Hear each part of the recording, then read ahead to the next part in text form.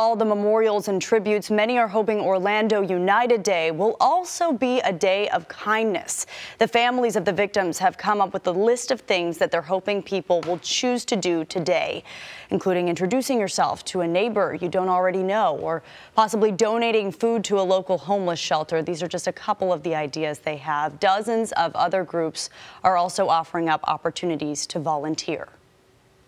I think it's going to bring maybe people that didn't know how to do something or really give back. I think it offers them an opportunity that they can be involved, and I think it's only going to bring more togetherness for the city.